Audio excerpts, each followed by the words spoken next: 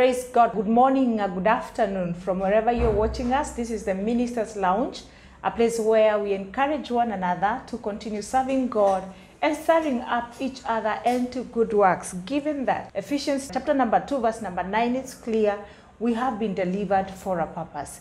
And today, I'm so privileged. I know in this lounge, I've been able to host different people, my daughter, other youngsters, kids that we've spoken about, the PKs. And today I'm privileged to host my very own son, Mulinge, and we are in for a great time. I want us to pray before I ask him to say hi to us, and we will continue. Our God and our Father, we thank you. As we share our lives, may it be an encouragement to our viewers, God. Lord, we thank you for the things that you have done in our lives and Tim's life. And as we share those testimonies, dear God, that thy faithfulness, you who is a covenant-keeping God, we pray that someone's heart will be encouraged. A pastor will be encouraged somewhere, and a PK will be stirred up, and a young person also will be encouraged, dear God. We thank you and bless you in Jesus' name. Amen and amen and amen. I am so excited. I don't want to take a lot of time. I'm also expectant to hear more from Tim. He talks very less on one-on-one, but I know I get the best of him when we are on camera. So I am also expectant. So Tim, can you say hi to the people? Hello, my name is Mulinge. I'm absolutely happy to be here today. I'm a very big fan of this platform, and I love the impact that it has on the people. So I'm definitely glad to be a part of this today. Karibu sana, karibu sana. I know he didn't expect me to say that, but I know he talks very less on one-on-one, but give him the mic, then you will know who Mulinge is. So thank you so much. Talk to us. I know we have come from a very hard season, the pandemic, and you are locked down in the US, left alone on campus. What was your experience like? Because we have seen young people pull out some different kind of behavior and characters during this time and period. So how was your experience? I had a very interesting experience for about 12 to 14 months when the whole country was shut down. That was a reorienting experience for me. It's a time where I got to discover myself and rediscover some of the aspects of my life. It was almost like therapy, where I learned to be comfortable with myself, learned to be comfortable by myself, and learned to just understand who Mulinge really is. And so, yeah. Time for reorganization. And what is it that kept you on track? Because you've seen a lot of young people lose the track during that period.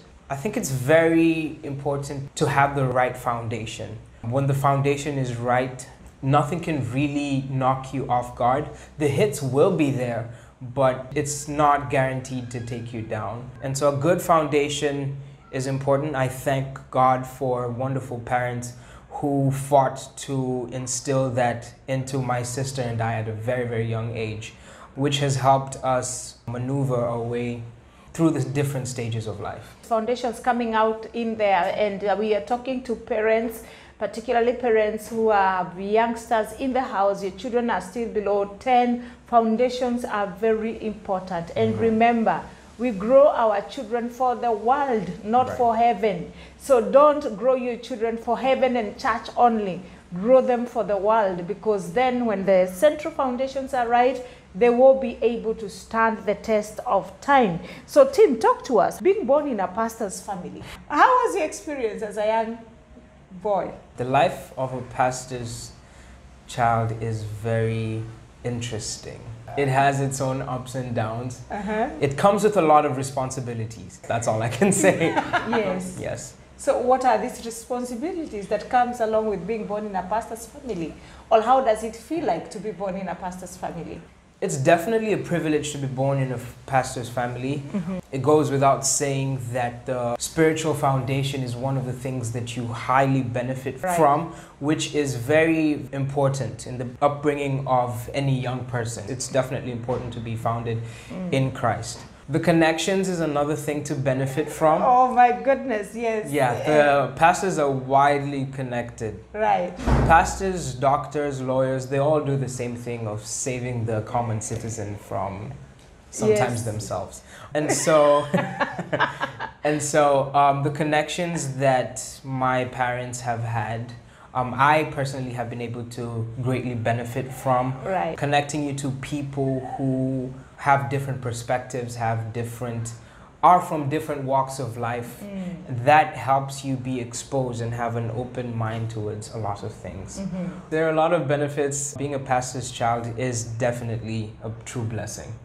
That has come out very clearly. The privilege of connections, the privilege of spiritual foundations, the privilege of eating nice food at the high table. That can be debated upon. Depending on where you are pastoring, right? Not really. Being a pastor's child also puts you at the spotlight. Okay. It puts you at the spotlight where you are a point of reference for other children. Okay. By that I mean, there's this saying that I heard most of the time growing up. A parent telling another child, "Nataka ukikuwa mkubwa, kuwe kama ule mtoto wa pastor," which puts a lot of pressure on the pastor's child. I can imagine. And so even when it comes to, let's say, eating at the high table, yes. What if the child doesn't want to eat at the high table, you see? So, yeah, it can be debated upon. It can be debatable, depending on the personalities. Of course, you know, there are those ones who want to be at the high table. Yeah. There are others who would want to be behind the scenes there. And I think I like what Tim is bringing out. My other concern is, when you were growing up, did you feel like it was too much pressure to become a reference point? Because I'm imagining you are under normal development as a child, and people are referring you for things that you don't even know, and you are not the pastor. It is your father and your mother who are into these things. Oh, yes. There was a lot of pressure in it. There's the expectation that being that your father and your mother are pastors, that you're the next in line. Which, if I could speak for all pastors' children, it's not the desire of most. It's not the desire of. Do you feel like most have been pushed to become? I can see that most have been pushed to become pastors. And yeah, there's definitely that pressure. There's a certain script that I feel like pastors' children are expected to follow. There are some certain things that pastors' children are expected to do, certain places that pastors' children are supposed to be and are not supposed to be. Right. So you have a life within high walls. You have a life within high walls. That has come out so powerfully. Tim, it reminds me, I think at the age of either 10 there, 12 there, you actually relaxed your hair. And there was a lot of politics in church where many mothers were saying that if that is the pastor's child, we would rather leave the church. And of course, most of them left because as a pastor's family, we have been very protective. Listen to me, pastors. We've been very protective about our children, and we didn't allow anybody and everybody to discipline our children or even give them their own opinion. We had made it as a policy in the church that if you have any concern about our children, then you need to see me or see the father so that we don't confuse them on where to get directions from. It reminds me, it was a bit ish here. You have actually relaxed your hair and people are uncomfortable. Share with us those uncomfortable moments of your childhood as a pastor's child. Wow. You know, many people think that we are a perfect family, but they don't know our background. And for us to be a blessing to you, we can only be vulnerable so that you know that God is faithful along the journey of this life. Yeah, there were definitely a lot of uncomfortable scenarios. The picture you painted, the whole relaxing thing. I was in the middle of my growing and trying to find myself as a child, first of all, and then secondly, as a pastor's child. And so there was definitely things that you can do and things that you can't do. Other challenges were being a pastor, your house is open to everyone. And sometimes, as an introvert, I would say, you like your space. Yes. And so having people after service on Monday, on Tuesday, Bible studies at your place on a Wednesday, Thursday, sometimes they come for Kesha or prayer on Friday. In the house. In the house. And all this is happening in, a place where you find comfort, a place where you can be yourself. Right. It started to feel like church was at home. Church was And so that was really challenging for me as a child. I remember one time I literally told my mom, kuna venye staki wageni kwa nyumba. Because at a point I was like, you're the pastors. I am the child of the pastors. Yes, like, this burden is yours. It's your burden, and you're stretching it in the house. Yeah. In my safe space. Yeah, right. There's just that your life and your parents' life become one to serve the people. And so. Did you at any one point feel sacrificed as we served the people? Yeah. Oh. Yeah. Wow. A lot. A lot. A lot. Okay. There are certain times where you need your parent to be present for something. Let's say a soccer game, or you are doing a presentation in school, or you're just having any event. And this is something I've seen with also other pastors' kids who are my friends. When you have those activities as a child that you need family support, sometimes your parents are not available to be there because they have prayer meeting, or they have Bible study, or they have someone that they're counseling, or they're just the church events that happen. I thank God that mom definitely made time for my sister and I when we were growing up, and she put us as a priority. But I feel like that's one thing that a lot of pastors' kids face, Wow. So. Wow. If you were to talk to pastors, I know there are young pastors that are coming up as young pastors, and they are watching us. For the sake of what you have gone through as a PK, what would be your advice to them?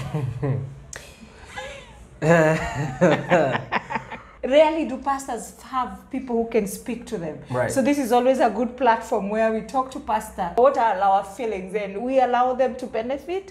The ones who feel they can apply it in their lives, that's okay. But I know it helps someone. I love this conversation. These are interesting conversations we're having. One thing that I would say that a lot of pastors' kids would love to benefit from is consistency. The man or the woman that we see every Sunday standing and talking to the people, we want to see that same person at home. Wow. Well said, well said. That statement is fully loaded. There is need, pastors and pastors' wives, that there may be consistency in our own lives. The passion we show out there for the people, can the same passion be transferred to our children at home? And I know I spoke the other time on balancing ministry and family. And this is one thing that I took as a principle for myself, that if I am dying for my world, my children are the world. And if I have a passion for the people of God out there, my children are people that I am responsible of, and I am a steward to their lives, and I'll give an account at the judgment seat. And believe you me, I was that candid. I took 5 to 7 years to stay at home until my children were grown to the age of 18. Paka Tim akafika mahali, I was suffocating him. I was so much. I remember that one morning, I woke to make breakfast for Tim, and he said, Mom, I don't want you to make breakfast for me anymore. This is the last time I'm taking your breakfast. I want to make my own breakfast. And can you imagine? Do you remember that? Yes, I do. Yes, I do. And he reached a point and said, the last thing I want to see in the morning is you. So can you sleep? He actually told me, can you take time with your husband in the morning and allow me to wake up in the morning? And that's how fed up he was because of my being involved in his life. But you know what? I know wherever he is, he now knows there is actually a great treasure, and many children are actually missing that. I want to encourage pastors' wives and pastors, yani, uwe mwingi tu kwa watoto wako wakushibe, so that even if they get married, you will not interfere with their marriages because of the gaps that you created when they are gone. For Maureen and Tim, let me tell you, I'm spending the best of my time so that when these guys get married, I will allow them to be with their families. So if you're watching us today, I want you to make a decision that you will honor your family, you will give time for your children, you will sacrifice ministry for the purpose of your children. I remember the times that I didn't go to church, and they didn't want to go to church, and we say, let's stay at home.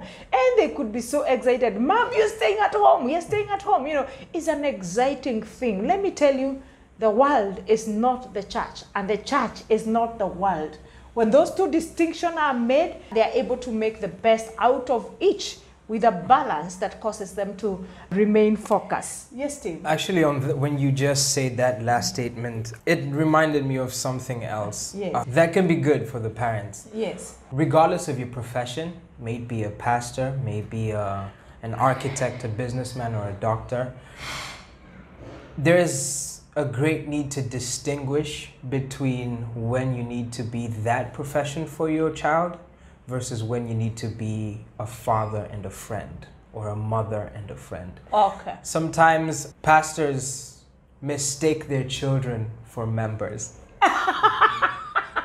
If I can say that. Oh my goodness, yes. Yeah, natutiwa kama tu washirika. So, why are you not honoring me? Yeah. You know, the end, you're at home, you're wondering, somebody's asking for honor at home. And so, yeah, there needs to be that. There's when we need a pastor, there's when we need a friend. There's when we need a father. There are those hats that need to, be switched on, and there's a balance, a good equilibrium that should be brought. So are you saying there is time that the pastors need in their homes to keep away the Bible and face life? Yes. I'm a firm believer that this is probably going to be contradictory, but I'm a firm believer that there's some things that are spiritual, and there's some things that you just need to combat with one-on-one. I like that. There are things that are not everything is spiritual. Very true. Not everything is spiritual. Praise God. And it's a very powerful statement. Pastors, not everything is spiritual. So don't spiritualize everything. And not everything needs prayer. That may look like a contradictory too. Yeah. There are things that you need to engage with one another.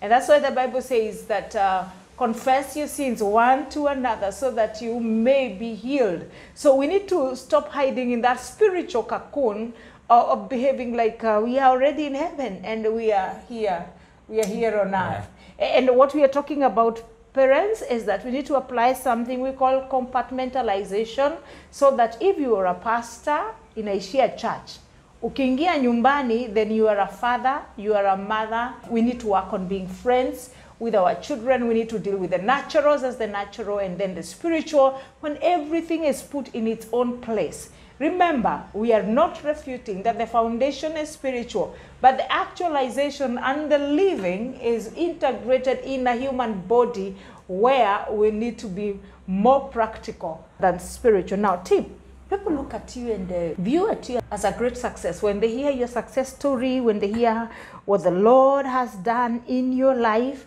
they look at you as a very successful man. But that may not be the experience maybe you experience privately. Would you want to share with us and with the young people that could be watching you out there, what are the sacrifices that you had to make for you to be where you are? Definitely nothing comes easy. Everything comes with the right amount of effort that you give to it. And with that, it calls for a lot.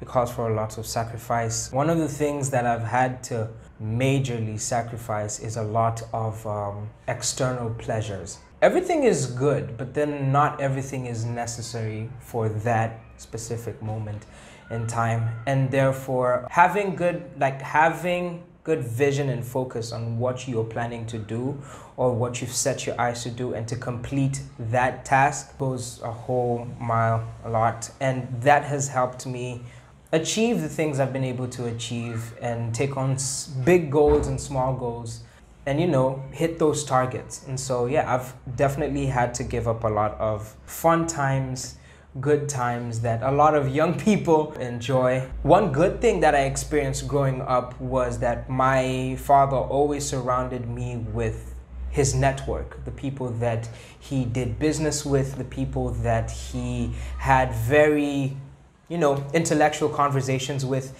And so with being surrounded by those people, I was able to develop or to grow in that mindset.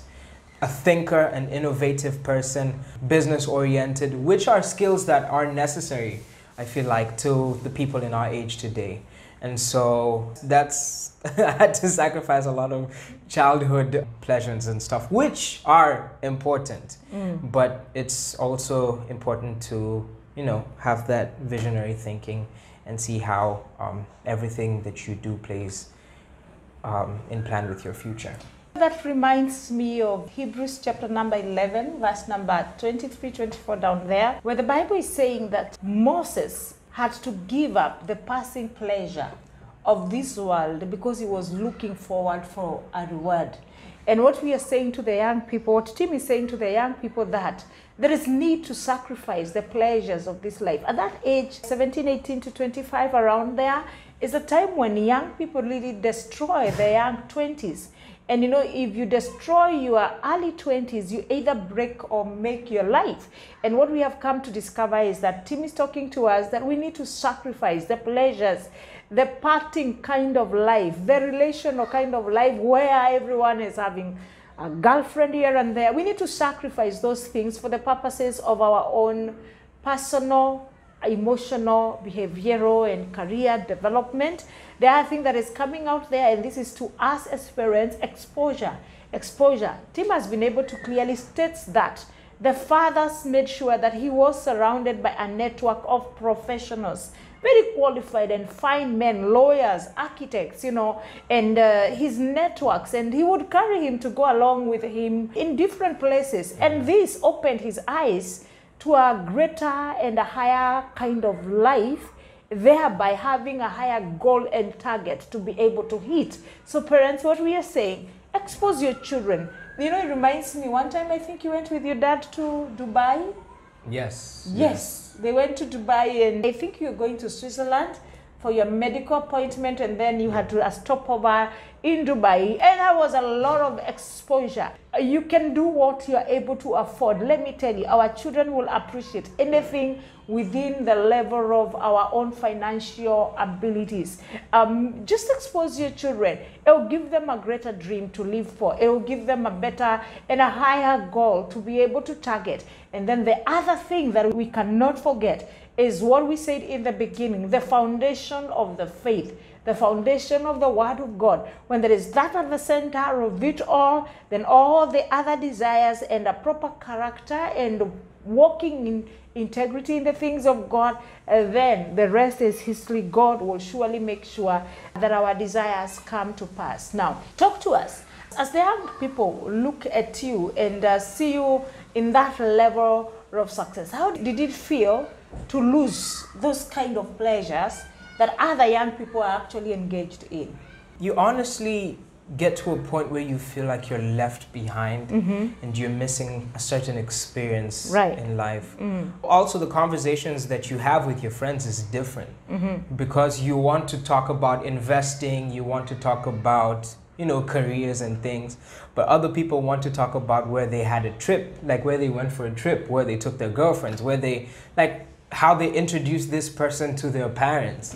And so it changes a lot and makes you feel left, like you're missing some part of your life. But I definitely just went back to the drawing board and saw where I'm headed, where the goal is, and I was like, I'll enjoy those things when I have the money to enjoy those things, because I feel like a lot of young people are enjoying pleasures with no money to take care of them. But yeah.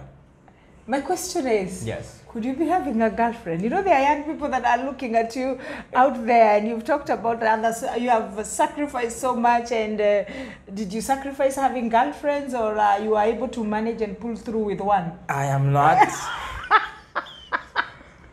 I am not in a relationship.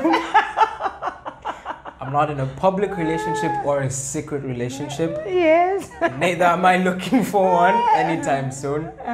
Yes. Wow. What would you tell the young people about early relationships? Look at the bigger picture of the whole thing. Yes, this person might provide emotional security. They might provide warmth. They might provide the things that you did not have growing up. I was reading something a while back, and someone said that your love language is that thing that was missing from your childhood. And I feel like that's a lot of things that young people chase after. And my biggest advice is just know yourself, know what you want, and go for that. Okay. And know that every choice has its own consequence. And there's a futuristic plan towards everything. There's a futuristic plans towards everything. I think that caught Tim off guard. I know we talk a lot, yes.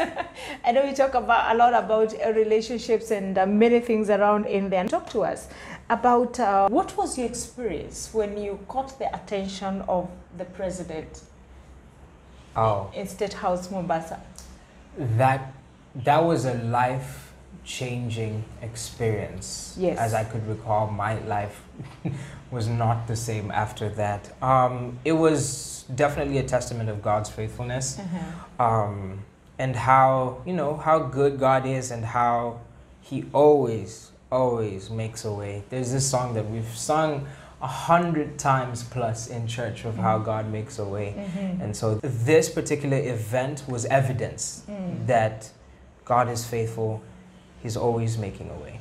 Wow. It reminds me that when it became so difficult to access the president in State House, Mombasa, what came to our mind is that song by Travis Green, He Made a Way. And I reminded him, the God who we sing that He makes a way, He will make a way at the end of it all. And you know what? When we were seated right in the crowds in there, and it looked like it was difficult for us to be able to see Him, something happened. And all of a sudden, we were called to the front, and there we were.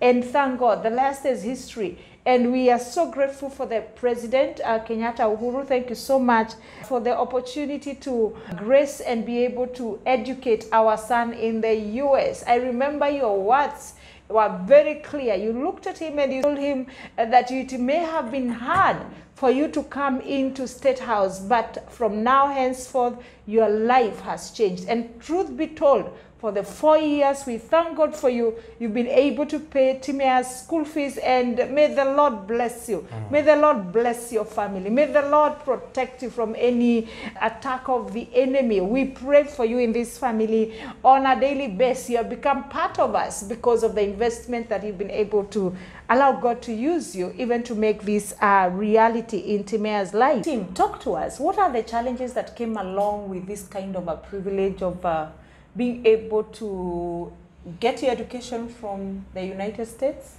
Yes. Of course, it was a game changer for me, and it's definitely a blessing to study abroad. But one of the challenges was the pressure to perform. Of course, the scholarship was under certain, there's the terms and conditions page that people often miss when they are applying for something. There was definitely the pressure to maintain a good GPA all 4 years in order to keep the scholarship. There was the pressure to hit that target, a target and a mark that you set for yourself in 5 years. What you experience within that 5 years might want you to change the direction, but then there was that challenge to stay on course, which was a real thing for me. But mostly, yeah, the pressure to perform was one of the biggest challenges that I had to face. Pressure to perform. Every blessing attracts a fee. We have a saying that we say nature attracts a fee to everything that it actually offers to us. And one of the things that I like about Tim is that when he went out there, he was focused, and he made a decision that he will focus on the right thing that has actually taken him to the US. I know I've been there out of the country, and I've met young people who went there for studies, and because of the challenges and the pleasures and whatever is provided by that kind of a community and culture, they succumb to the earthly pleasures. And Tim, my question to you as we bring this to a close, how have you been able to put a balance on your faith and your academic achievements? Because at times, with that which we acquire in school in there, it can put you off balance on matters to do with faith. So umedu? Zamani ulikuwa unaniambia kama cheza chini. So I've learned some sheng. So umedu? It's important to remember why you're there and it's important to know what brought you there. And all this to say that one thing that I have tried to do is to put God first, to put God at the center of everything, and to remember that He is a reason why I'm there. The degree that I'm pursuing there is for His glory, to impact people through this form of expression that He has given me as a gift, you know. And so putting God first and acknowledging Him in everything, literally everything, has helped me a lot. Has helped me a lot to stay on course. Putting God at the center of everything, young people. Whatever you want to acquire and achieve in life, if it's going to be sustainable, then we need to have God at the center of it all. Remember, success can only be success as it is defined in the Word of God. And Joshua chapter number 1, verse number 8 is very clear. The true success comes from meditating upon the Word of God and keeping the commandments of God. Then that which we acquire in this world, we are able to enjoy it without pain, and it is sustainable. I pray and hope that you've been blessed. I want to believe that Tim has been a blessing to you, just as he's been a blessing to me. And as I told you from the beginning, if you want to get Tim talking, get him on the cameras and get him on a mic, and you will get the best out of him. He began by saying that he is an introvert, but not an introvert before the cameras. So would you want to give us your winding comments, even as we pray and bring this to a close? What is your winding comments to the young people, to the parents, to the pastors and their kids? Talk to us. To the kids, look for that one thing that you're good at, and invest time in it. Invest time, work on your craft, and put God first, and anything can happen. To the parents, your children are your biggest investment. Your children are your biggest investment. Wow. The earliest stages of any child are the most important stages, when that child needs you the most. And that's when they don't know they need you, but they really need you at those early ages. Because there comes a point where they would want you, again, there's need and want, they would want you to be there, but at that point they have realized that there's some other places where they can find that one thing that was to be provided by the parent. And so your children are your biggest investment. Spend time with them. And there's some things that your children need to learn from you as a father, from you as a mother.